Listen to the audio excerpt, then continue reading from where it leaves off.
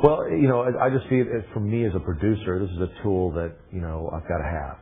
I'm not a writer, although at times you want to get into the formatting and change some things around or maybe add something or try your hand at a scene.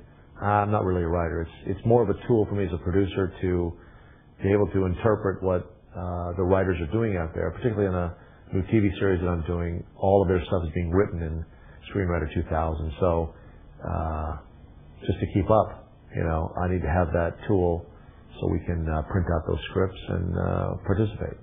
And also so we can make changes. A lot of times, that final script's going to come through the producer's office. So I need to be able to quickly make changes and format and get that stuff out. So gotta have it.